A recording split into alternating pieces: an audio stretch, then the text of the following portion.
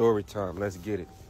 My encounter with a voodoo priest, and he gave me a voodoo doll or somebody I had disdain for before I even told him the story, you heard me? So I'm downtown in the French Quarter doing my little thing, you heard me? About to go pick up my little healing herbs, crystals, do what I do, right? I eventually get to the point over there where all the witches and the voodoo priests be doing their tarot card readings and everything. So I'm walking past one of them dudes, right?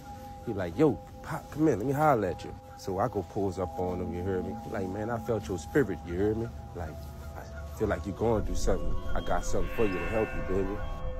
Now, at the time, you know, I'm already kind of acquainted with how everything really go with the whole magic system and the voodoo system because of my people being in it, right?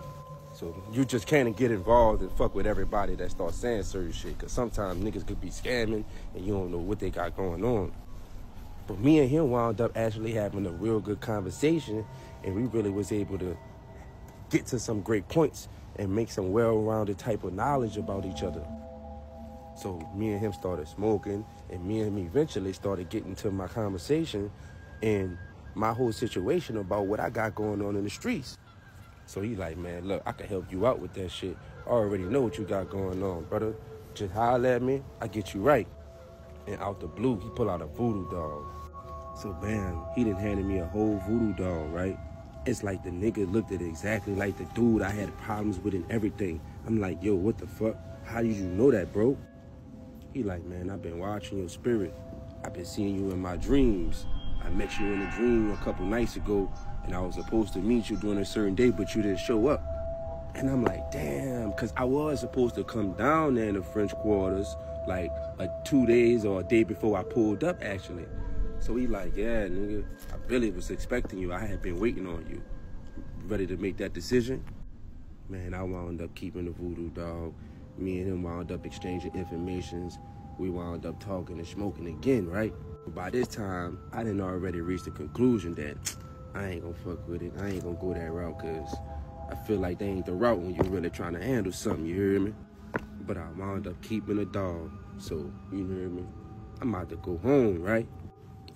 Man, I start heading to the crib, and when I tell you, nigga, all type of shit started happening. It's like red oils was following me. I would look in the rearview mirror and see these red oils. I would think it'd be the police lights, but it's like, what the hell? It's red oils. I know what I see.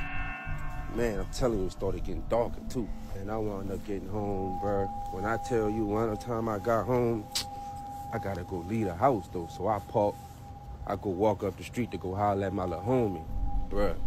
When I'm telling you, it feel like them shadows was following the nigga. Them shadows was following the nigga. You know how you walk it and you just feel like it's a presence behind you. But when you look behind you, it ain't there no more. Listen, I'm telling you, just like that. And then on top of that, the owl. I always had this owl that stayed across the street from my house. So every time I get home, man, the owl be right in the goddamn tree just looking at a nigga every time, you heard me? And owls see what you don't see.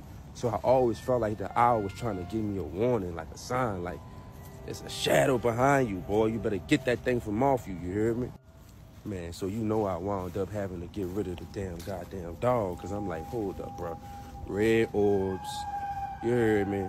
Shadows. I got to figure out what the hell going on. So I got to go holler like my auntie, because she do the same thing, right?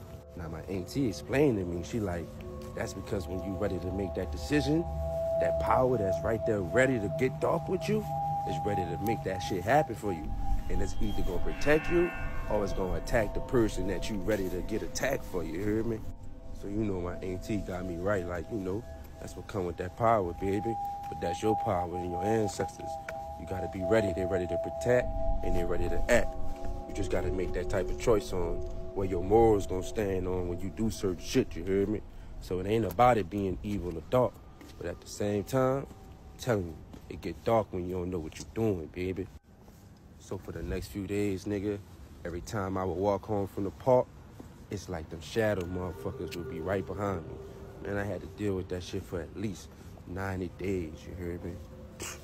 that's when it's about to start getting even more deeper, baby. Yeah, it get real like that for real, y'all. I tell a lot of people, man, it's nothing to play with, right? But at the same time, you have to understand, this is like the typical story. This is the typical story. I hear this story all the time from anybody who says that they were going through some things, then all of a sudden you have somebody to pop out the blue and give them a solution to whatever it is that they're going through. So I tell a lot of people to be cautious because, you know, you have a choice to make in that moment. You know, are you gonna stand on the righteous side of things? Are you gonna, you know, take sides with the darkness? Because in some cases, that be taking side with the darkness. Now, in some cases, it could be a blessing, but in others, it be you taking time with the darkness. But I did want to touch on the owl, y'all. The owl is a symbolism of protection in that moment, and I took it for protection. Now, it does mean a lot of other things like wisdom, and it could stand for mystery as well. But when you see an owl in a situation like what he has going on, I would say it was a form of protection around him at that time, but also it was like almost a warning to him to see things beyond what it is, you know, that he's seeing them from in terms of like just a regular beat. See beyond that, you know, after you've done this, then what's going to come from it. But with that being said, y'all let me know y'all think about this in the comment section below. I love to know, man, because hey, I'm pretty sure some of y'all had the same experience out here, and if you did, please don't hesitate to leave it in the comment section below. And I just want to let you guys know to get over there and follow me on YouTube at I Am Awakened. Also, don't forget to follow me on Instagram at I Am Awakened_chosen one. And I just want to leave you as I came. I want you guys to always be aware, because to be aware is to be alive. And as always, peace, family. Peace meaning positive energy always creates elevation. Ashe.